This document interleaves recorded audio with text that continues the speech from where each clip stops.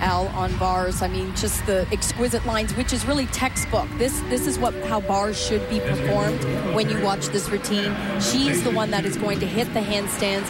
This is what everyone should be hoping to do on uneven bars, because it really is unbelievable what she can do.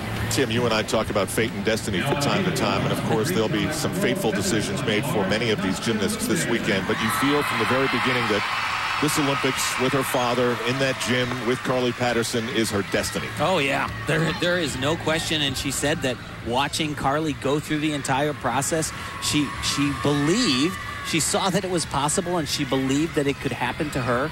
Last year, there were people that, with the injury thought she couldn't contend, but you cannot ever count Nastia Liukin out. Elfie mentioned the perfect body lines, and she has that, but she's got the other part too. She does the most difficult bar routine in the world.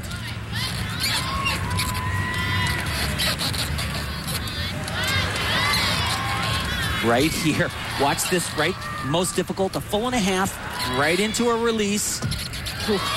Very well done. Had a slight little separation of her legs on that full and a half twist. And this right here coming up, she had problems with yesterday in the training. Beautiful. No problem.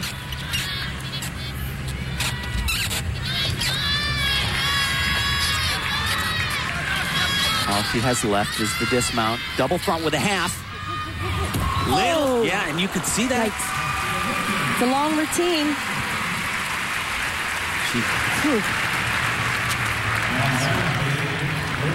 She just did not have enough rotation. She kind of looked a little tight on the giant before.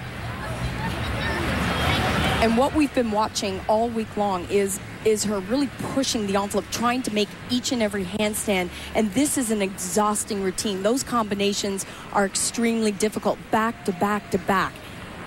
I mean, this is stuff that people, no matter how hard they train, they would not be capable of doing it. The flexibility that she has in her shoulders. And she was a little off there, but she's a champion and figures it out. But not enough flip here.